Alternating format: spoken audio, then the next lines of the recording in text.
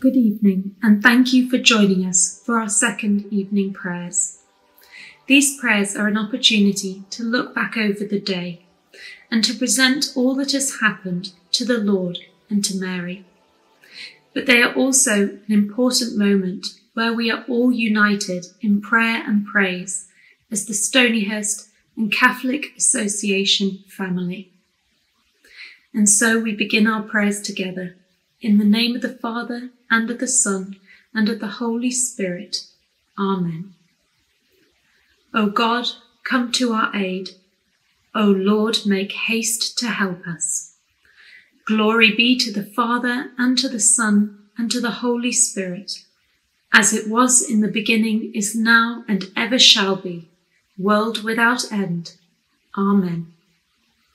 The grace for which we pray. Let us pause for a moment and express in our hearts to God our hopes and desires for these days we share together, taking part in the Lord's experience.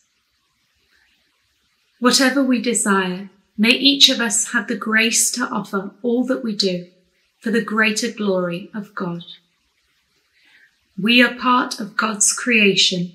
With all creation, may we give glory to God, from whom all good things come. A reading from the Acts of the Apostles. And they said, "Why are you Galileans standing here looking into the sky? This Jesus, who has been taken up from you into heaven, will come back in the same way as you have seen him go to heaven." So, from the Mount of Olives, as it's called, they went back to Jerusalem, a short distance away, no more than a Sabbath walk. And when they reached the city, they went to the upper room, where they were staying. There were Peter and John, James and Andrew, Philip and Thomas, Bartholomew and Matthew, James, son of Alphaeus, and Simon the Zealot, and Jude, son of James. With one heart they all joined constantly in prayer, together with some of the women, including Mary, the mother of Jesus, and with his brothers. The word of the Lord. Thanks be to God.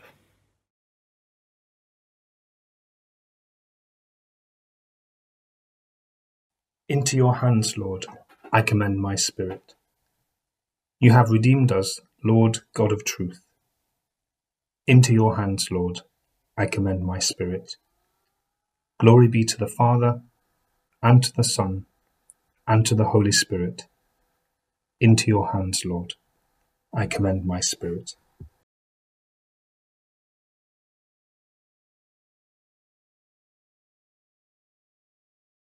The prayers of the faithful.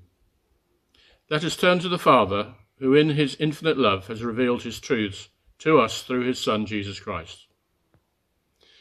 We pray for the Pope, all priests and religious around the world. Bless them. Father, give them, through the Holy Spirit, wisdom and strength, and protect them physically and spiritually. Lord, in your mercy, hear our prayer.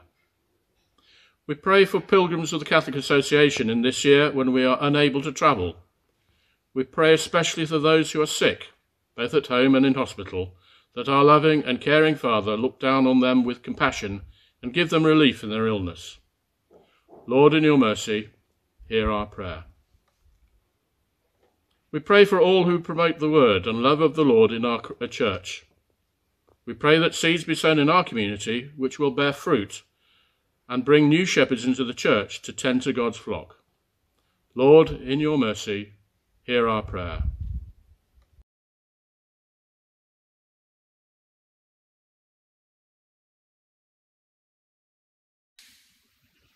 Let us pray. In your mercy, Lord, dispel the darkness of this night. Let your household so sleep in peace that at the dawn of a new day they may, with joy, awaken in your name. Through Christ our Lord. Amen. The Lord grant us a quiet night and a perfect end. Amen. In the name of the Father, and of the Son, and of the Holy Spirit. Amen. Thank you so much once again for joining us for our evening prayers. God bless.